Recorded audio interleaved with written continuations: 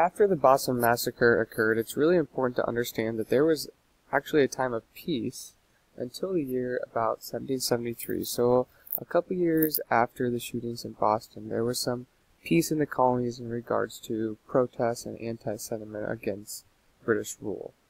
But in 1773, once again, another act was put into place.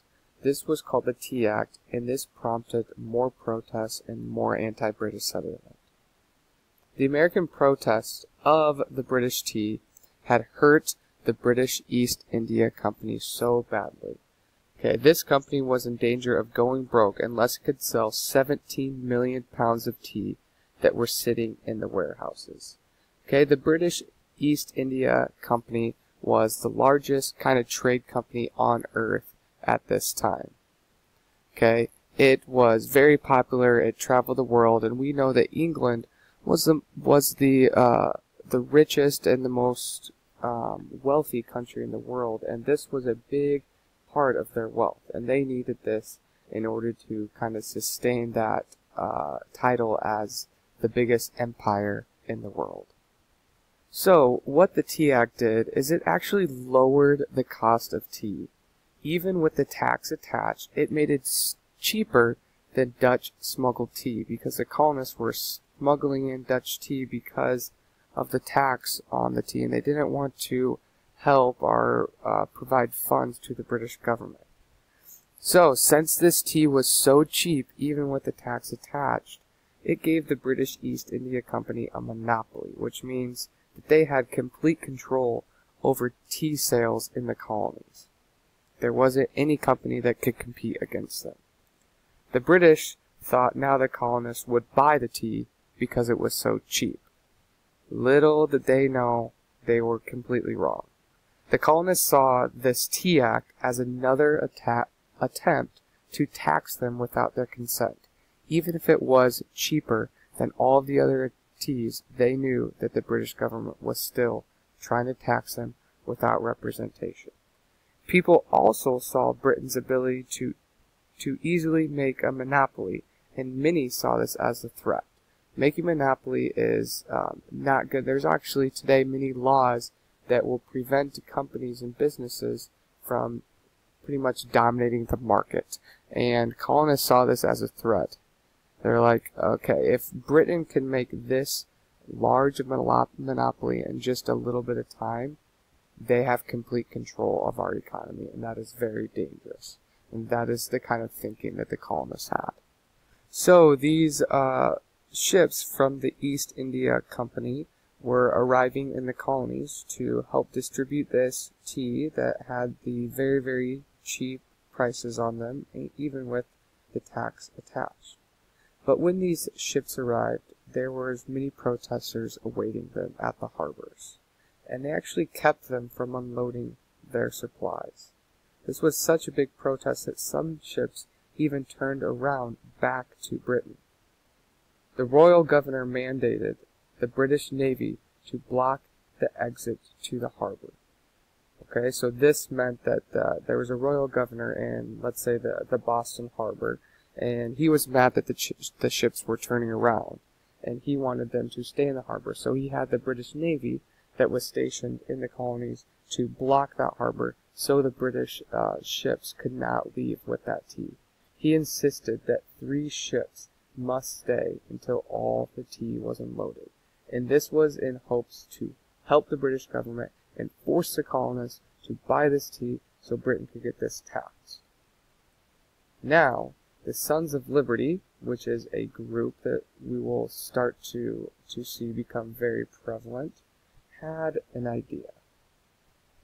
Before we get to this idea, I wanted to kind of show you what maybe some of the ships would look like that are bringing in this tea. Okay, here's a picture of a ship that would carry this tea. Mostly it would be on the bottom of the ship here. But 3 ships just like this were forced to stay in the British harbor, and they were forced to unload all this tea. So the Sons of Liberty had this idea. That night, 50 men from the Sons of Liberty, dressed as Mohawk Indians, and boarded the 3 tea ships that were forced to stay, in the Boston harbor. They opened all of the hatches and took out all the chests of tea. They broke open the chests and poured all the tea into the water. In all, about 90,000 pounds of tea was dumped into the water that night. Nothing else was touched on the boat. This was just an idea to get rid of the tea that the British were trying to bring in and force the colonists to buy, and that was all poured into the harbor. Obviously, this was called the Boston Tea Party, and you have probably heard of the Boston Tea Party before, maybe even been to a little historical site in Boston. They still have a little historical site for the Boston Tea Party. Maybe you've seen some pictures. I'll show you some here. So this is obviously an illustration, a replication of what was going on. Now, the Boston Tea Party wasn't during the day, it was at night. So these 50 men from the Sons of Liberty, which is a patriot group, came in at night and pretty much poured all of these chests that you're seeing right here into the water, so there was no more tea left on the ships. Okay, they also dressed as Mohawk Indians, and that was in order to disguise themselves. Here is kind of another replication of this night. Obviously, these men weren't actually Mohawk Indians, but they were dressed in disguise. So they would break open these chests, as you can see here, and then they would pour that tea into the harbor. You can imagine that leaders in Britain were very upset about this act, especially since it was probably going to help the colonists because tea was very, very cheap. So they knew that they needed kind of complete control of the colonies. The colonies were getting out of hand, and they needed to kind of tighten their grasp on their control. So they passed a new series of laws. Once again, another response to the colonists' actions or protests.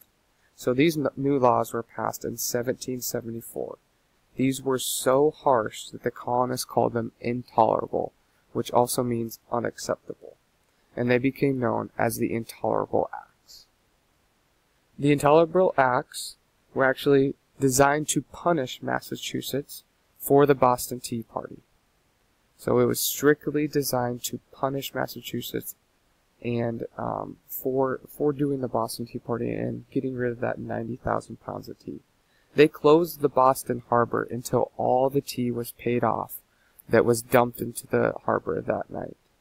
They also placed Massachusetts firmly under British control. They could not even hold a town hall meeting, which we'll see is going to be very important to the colonies during this time.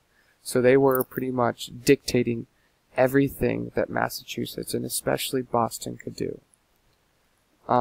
British soldiers, there was another law that said that British soldiers that were accused of murder would be tried in England, not the colonies. So this was almost a threat because obviously with the Boston massacre, there had been murder in the colonies because of British soldiers, and now they were saying that they could be tried in England, which means that they probably had a greater chance of getting off the murder case and becoming free, which the colonists did not like the idea of that. And then more troops were sent to Boston to enforce these laws. So more and more troops were coming to the colonies. Colonies were trying to dictate more exactly each step that the colonists could make. And this pressure started building up, especially between the Patriots and the British government.